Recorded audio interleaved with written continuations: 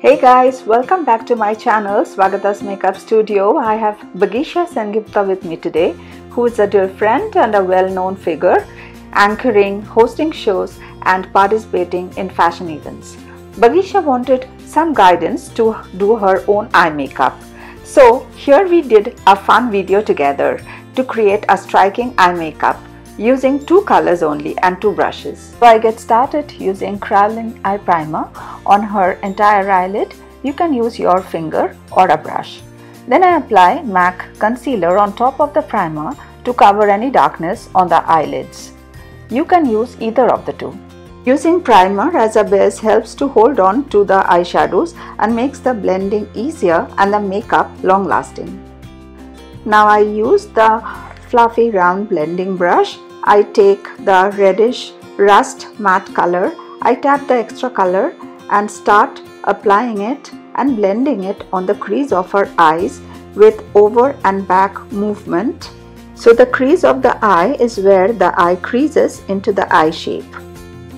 Now I take a shade closer to her skin tone and I start blending the color upwards towards the brows and pretty much disappearing as it gets to the brow area. Now I take a peachy shimmery color and apply it on the lower lid of her eye, and I use a flat brush to do this. The reason is the flat brush helps the shadows to glide on with any shimmery color. You can build the color taking little at a time until you get the depth of color you want.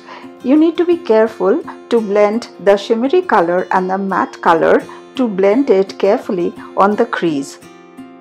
Now I add some black eye pencil on the waterline and smudge it with a brown eyeshadow, and I finish the eye makeup look on one of the eye using mascara and winged eyeliner.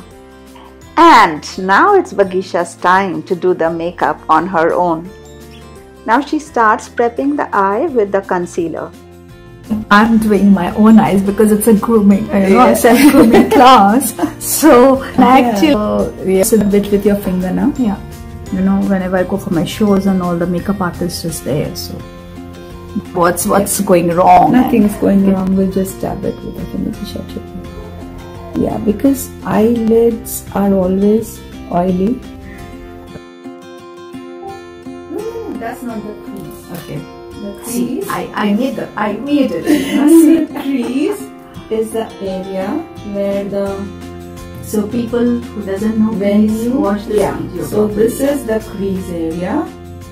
So this is the crease area, and I repeat, this is the area where the eye creases into the eye shape, and you can use the eyeshadow on your crease in over and back movement.